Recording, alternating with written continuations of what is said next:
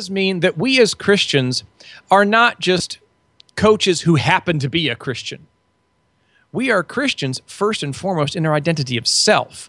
I mean, our scriptures teach us that very clearly. The old has passed away. All things are made new.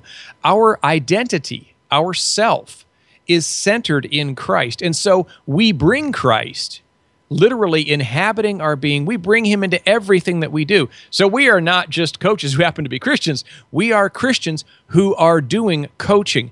And particularly if we're holding ourselves out as professional coaches, that's really where our slogan, our mantra for the school comes from.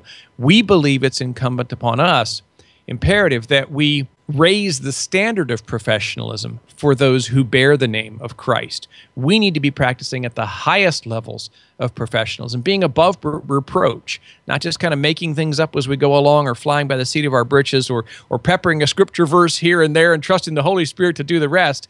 We need to be well-trained, well-equipped, fit for the work of the Master as he then does what only he can through us as his agents and tools.